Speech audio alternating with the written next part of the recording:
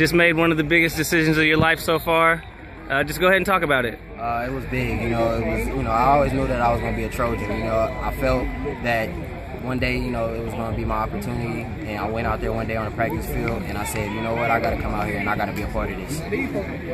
Now, you've been working really hard these last few years, and you're following in the footsteps of a lot of guys: Robert Woods, Marquise Lee, Adoree, Rasheem Green. You know, the list goes on and on and on. How does it feel to be a part of that tradition now? It feels great, you know, because that's greatness right there. And I feel that USC has never let, Sarah Player has never failed at USC. So, you know, I feel like it's not stopping now. Now, with regards to the next level, you obviously play all over the field, playing a lot of safety at Sarah. But what are you looking forward to playing at the next level? Right now, I'm being recruited as a safety, you know, but I'm down to play corner. I'm down to play nickel, wherever I'm needed. You know, I just want to go out there, contribute, make play, and be a part of something special. How is it helping you out here going against, you know, some of the top guys in the country? What types of things are you learning about your game? I'm learning where I stand on the national standpoint.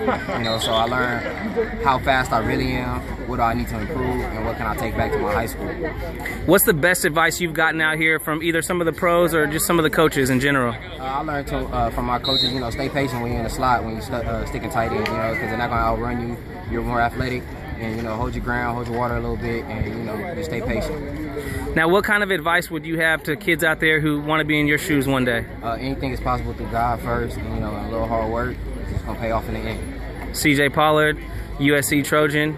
You want to give a shout out to the Trojan Nation out there? Shout out to the Trojan Nation. Shout out to my city. Shout out to Carson. Shout out to my barber Cook. You know, shout out to all my boys back home. SFG. We doing this.